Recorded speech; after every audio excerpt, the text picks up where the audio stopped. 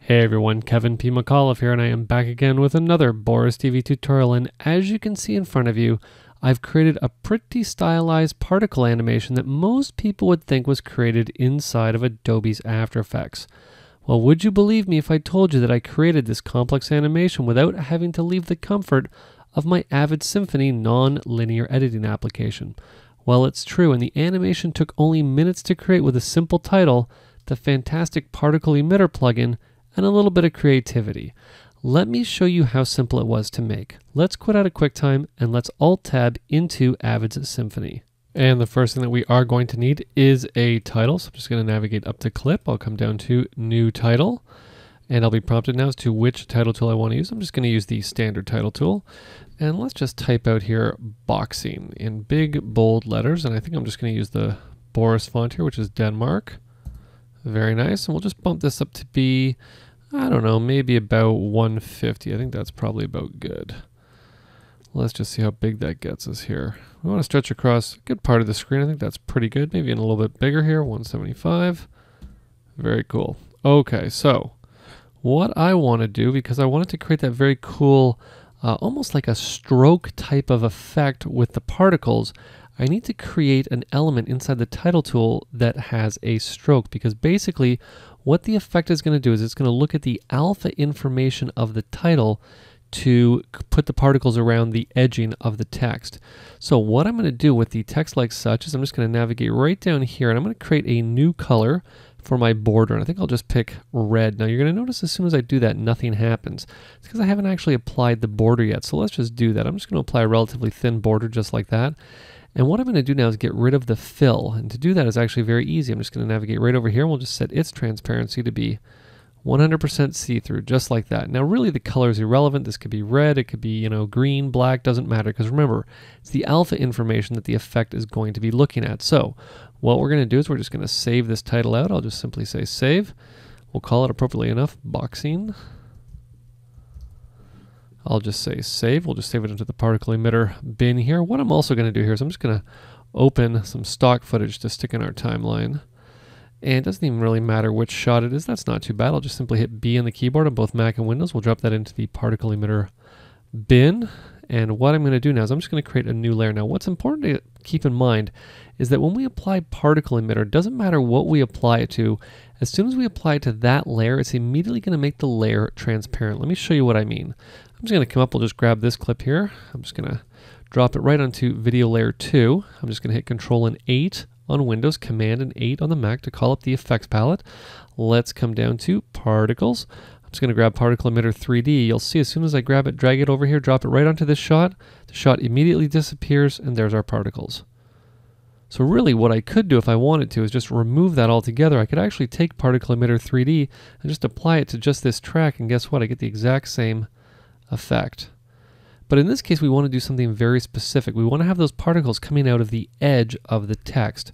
So what we're going to do here is we're just going to remove that, and I'm going to come back here. I'm just going to close my stock footage here, and I'll just close the effects palette because I don't need it right now. And let's take our title here with our stroke outline, and I'm going to take it and I'm going to drop it onto my shot. Now you'll see that we do have the word boxing stroked out here, just like we created it in the title tool. And what I'm going to do, we'll just hop back into the effects palette here, Control and 8 on Windows, Command and 8 on the Mac.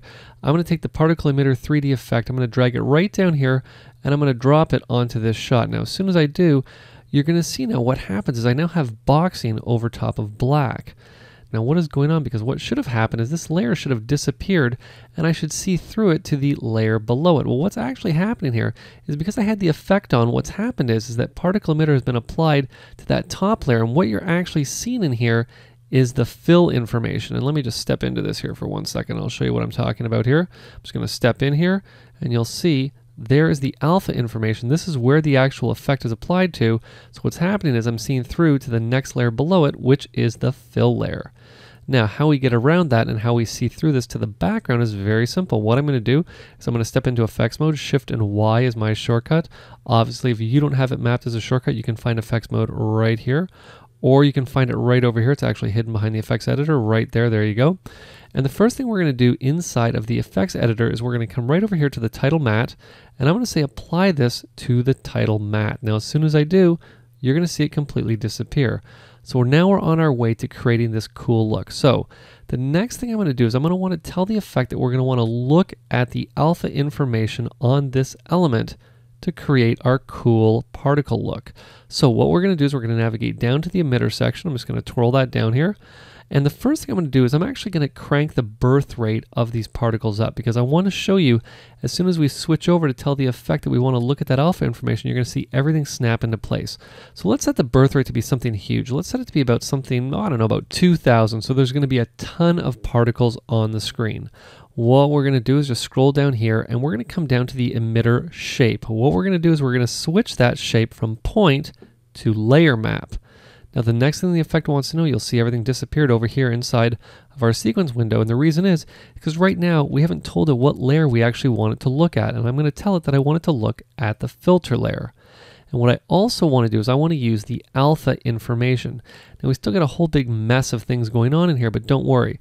Everything's going to clear itself up in 1 second. What I'm going to do before we clear everything up is I'm just going to set the particle type that we're going to want to see, just so that when I snap it in there, you're going to see everything look pretty much the way that it should. Now what we're going to do is we're going to leave the particle shape as an image collection, and I'm just going to choose in here a very cool one, which is Sparkle 4-Point Flare Ring. Very nice. What we're also going to do is we're going to set the size randomness to be 100, and we're going to set the opacity randomness as well to be 100. Very nice. It's almost like a star field that we have going on. And what I'm going to do is I'm going to navigate right back up here to the emitter section, and the reason that everything is still very scattered out is because the particle speed is set very high. We want the particle speed to be set very, very, very low. And when I say very low, I mean very low. I'm talking about a particle speed of about 2, all the way down from 100. So I'm just going to put in 2, and I want you to watch what happens as soon as I hit enter. Look at that. We now have boxing spelt out with particles. What I'm going to do is just scroll down a little bit. There's a couple other things that I want to set in here before we move on. First thing I want to do is I want to set the direction not to be random. I want that to be forward. What I also want to do is I want to come down here to the acceleration type, and I want that to be explosive. Very cool. What we're also going to do is just increase the size of this a bit. Let me just turn on my title save here. There we go. Very nice. And let's just scroll down. I'm just going to increase the master size to be somewhere about 150, I think. There we go. Very nice. Now, last thing I want to do is I want to change the color of this, because, you know, as exciting as white is, it's not that exciting. So what I'm going to do is I'll just pick a color like, oh, I don't know, maybe sort of this aqua blue color. I'm going to say okay, and you know, it's still quite not there. You remember in the intro, we sort of had this very cool, almost sort of gleaming look to it, but it doesn't really look like that. It looks very flat right now. Well, there's one last thing I have to do to give it that gleaming look, and what I want to do is I want to come down and I want to adjust the blend mode to be add. And as soon as I do, there's that very cool gleaming look that we had in the introduction. Very nice. Now you'll see also if I come back right at the beginning, this is obviously going to animate itself on, because right at the very start, you know, the birth rate was set very high, but nothing has really been born until frame 1. So you'll see as soon as I step into frame 1, frame 2, everything starts to appear. Everything's being born. Now what we're going to want to do is we're going to want to animate this a little bit. So let's do that. The first thing I'm going to do is just come all the way back to the beginning here, and let's come back to the effects editor, and I'm going to come back to that scale parameter I just set. Let's take a look at all of the keyframe parameters in here, because we want to get in and just animate certain parameters. So what I'm going to do is I'm just going to set a keyframe for master scale here. I'll just add a keyframe. We'll just come all the way down to the end here, and we'll add another keyframe. And I think what we're going to do is we'll just increase the size of this to be about, I don't know, 165. Nothing too much, just going to be a very slow move. Now what we want to do is we want to have this explode out towards the screen. So let's come to about, oh, I don't know, maybe about here. And what we're going to do is we're going to come up to the particle speed. Let's come all the way back up here. There we go. There's our particle speed set to a lowly little 2. I'm just going to right click and add a keyframe. We'll just come down to maybe about, oh, I don't know, maybe about there.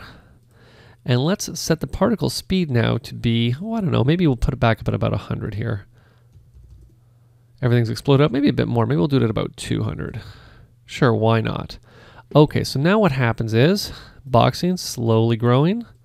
Once it gets to this point, it explodes out towards the screen. The only problem is that nothing ever really leaves. It all just kind of sits there and doesn't really, die as sort of the expression goes. Because remember, the particles are born, and at some point we're going to want them to die or disappear as well.